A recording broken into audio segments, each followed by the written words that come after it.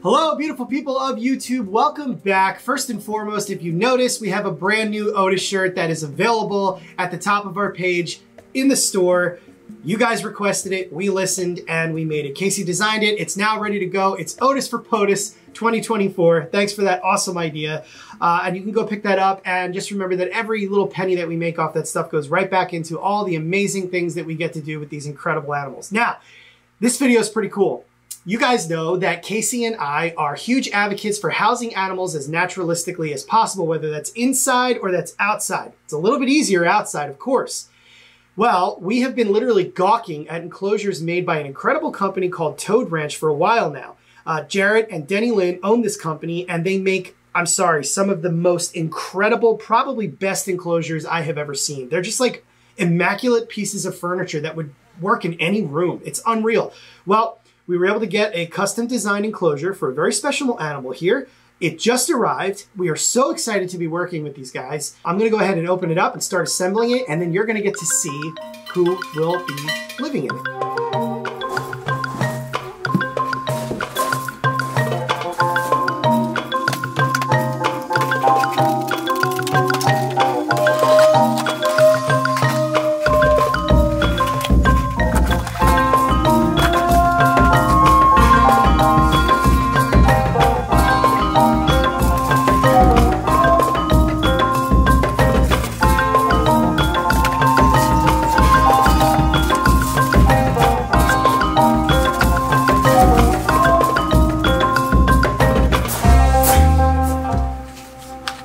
Getting started here, and got a little card from Jared and Denny.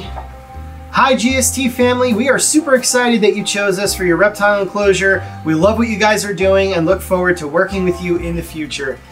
This is awesome. We sincerely hope you love your new Toad Ranch enclosure. Thanks so much, Jared and Denny. Well, I can tell you guys that I'm already impressed and I haven't even put it together. So I'm gonna start with putting the side panels into the bottom body panel, and hopefully I don't mess this up.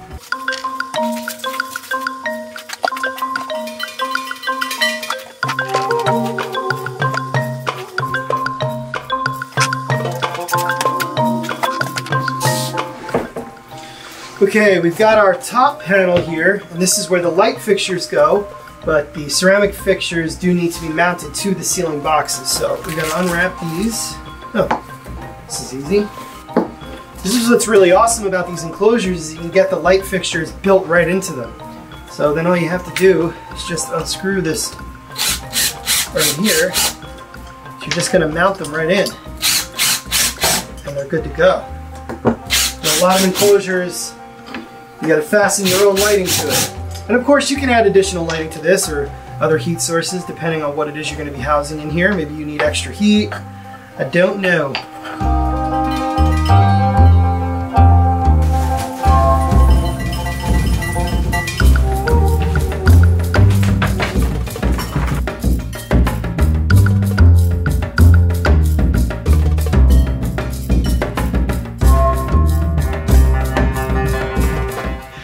Just got the backdrop in. This is a custom made backdrop that they went ahead and installed for us here.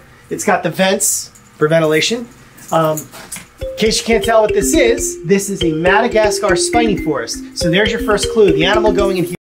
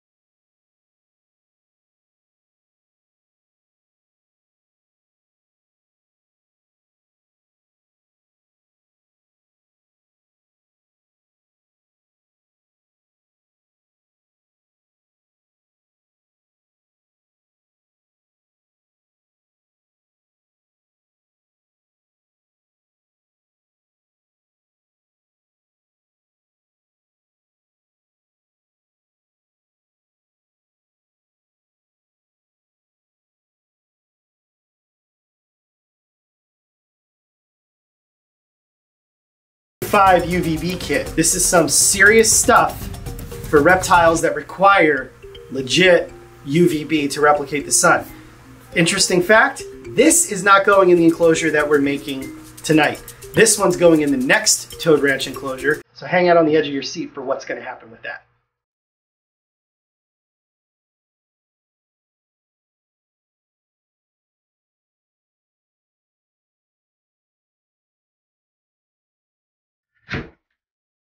Okay. Honey, you're not being authentic. I know you curse so much when you do this stuff. Be authentic. Well, nothing's going wrong here. So, ceramic heat emitter is in.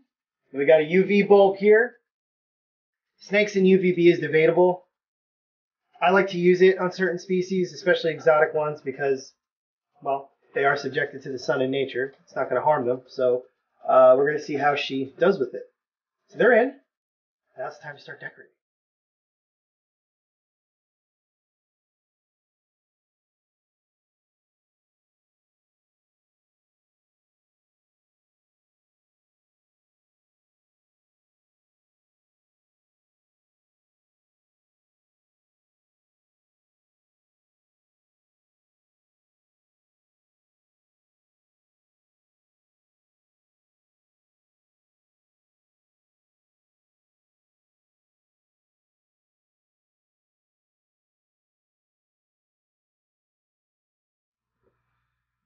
So the substrate mix that we're putting in here is actually a mix that I've used for various reptiles over the years, and it's organic raised bed soil, so everything in it is natural, and we're going to mix it with some regular play sand.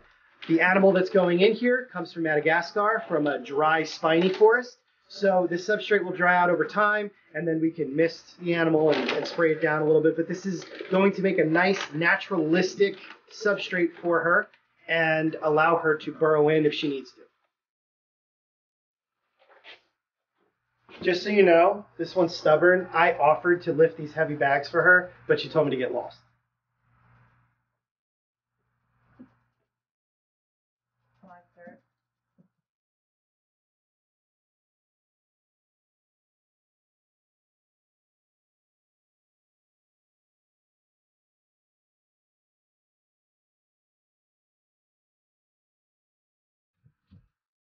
So, I like to make the enclosures look as naturalistic as possible. What's more natural than a good, solid piece of driftwood?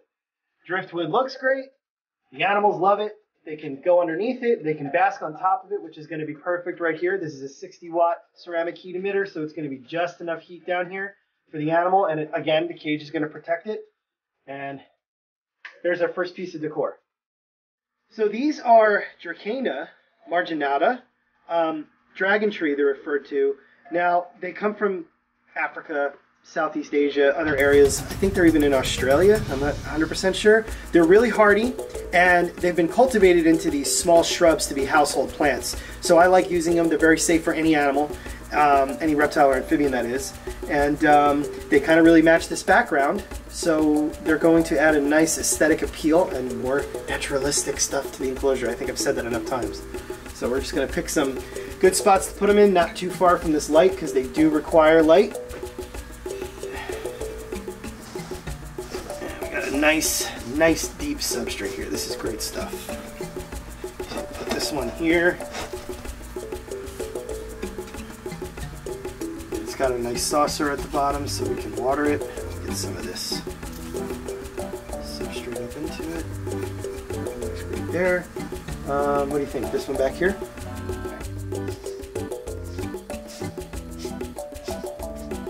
Good thing about Dracana is they don't need to be watered much, and you actually should let them dry out before you water them again. So you don't have to stay on top of it. They don't grow too fast. In fact, most of the ones that I've used, I don't think I've ever really seen them grow too much. I don't know if that's good or bad. But they're nice and hardy. Here we go. Onto the water dish. So we've got a nice corner water dish here. The animal going in here does not require much water, so this will really never even need to be much bigger than this, even though she's going to get to be a considerable size. The Zoo Med makes these nice corner units, so they're not an eyesore. They look nice in here. So we're going to dig out a little bit of substrate and just go ahead and put it right here in the corner.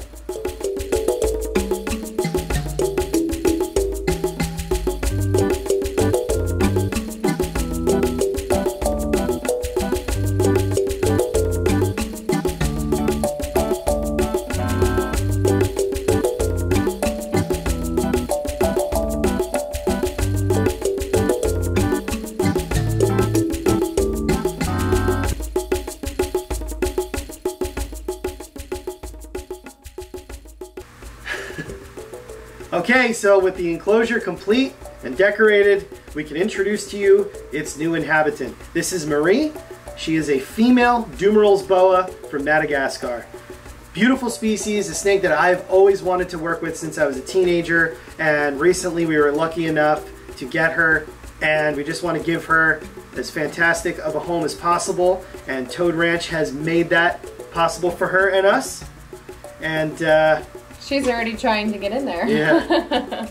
I do want to tell you guys a little bit about the specifics of the Toad Ranch enclosures. So Toad Ranch makes their enclosures out of premium, heavy-duty, half-inch American-made PVC that's durable, safe, and easy to clean. It contains no plasticizers, no heavy metals, and no lead. The PVC body color screws come with it. They supply a patent-pending design with 3/4 inch HDPE wood grain rigid plastic structural frame in your choice of 3 wood tones. So you'd have to go to their website and pick out what you would want.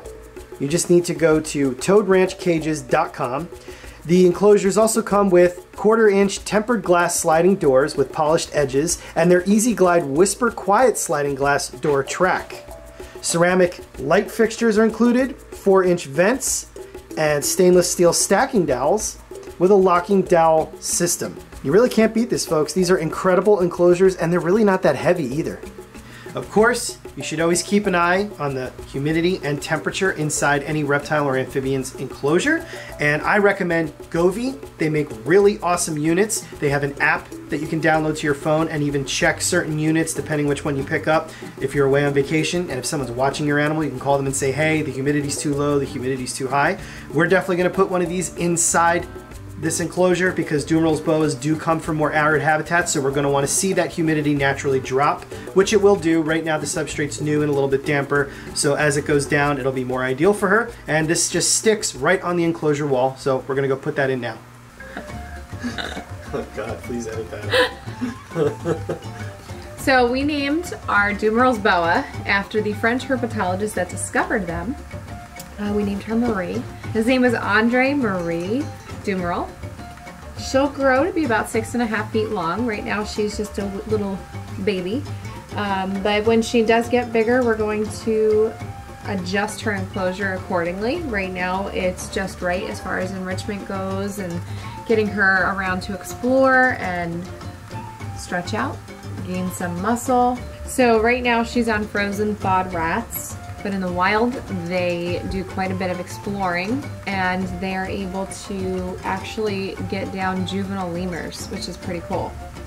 We don't have those readily available, so she gets frozen thawed rats. So this enclosure is 5 feet by 2 feet, and that's actually larger than the recommended size for an adult Dumeril's boa.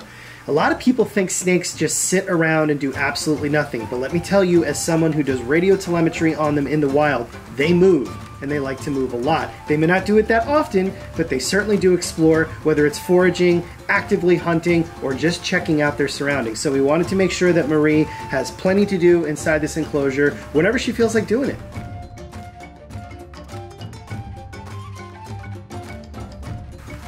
There's a lot of amazing reptile enclosures on the market, but I'm sorry, Toad Ranch just does it on a whole nother level. So thank you, Jared and Denny Lynn, for such an amazing enclosure, and we are so excited to move into the future working with you guys. Yes, thank you, thank you, thank you. You guys are absolutely amazing. And if Marie could thank you, I'm sure she would.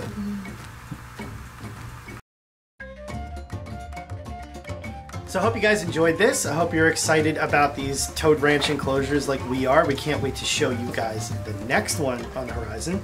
But before we go, we wanted to share a little bit of information with you guys in case you missed it.